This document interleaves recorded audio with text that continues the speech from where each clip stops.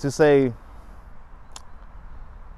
I don't believe in color, I don't believe in, race, we're all the same, that's coming from a place of ignorance. And it's just not true. But it's not coming from a place of hatred. It's not coming from a place of animosity. It's coming from a place of not knowing.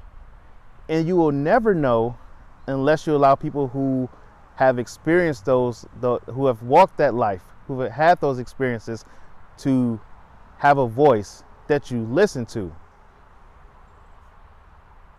You see, you have to have the attitude, I am welcoming you to the table because you belong here. You belong here. You should be here. Not, look what I'm doing for you, I'm giving you a space. No. Once you come to, because you're still approaching it from a lens of superiority. When you have the approach of, look what you're giving someone.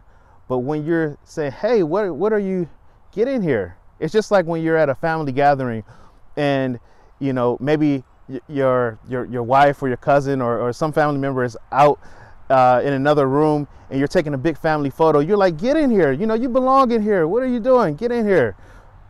Not, I'm letting you in this picture. You're welcoming them in because they belong there.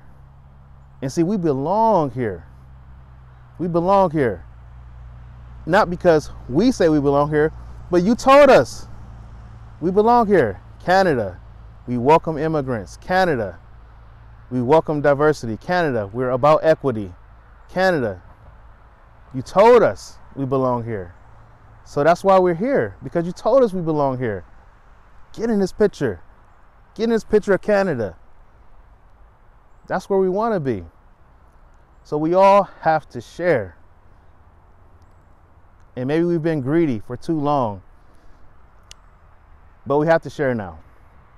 Because too many people are hurting.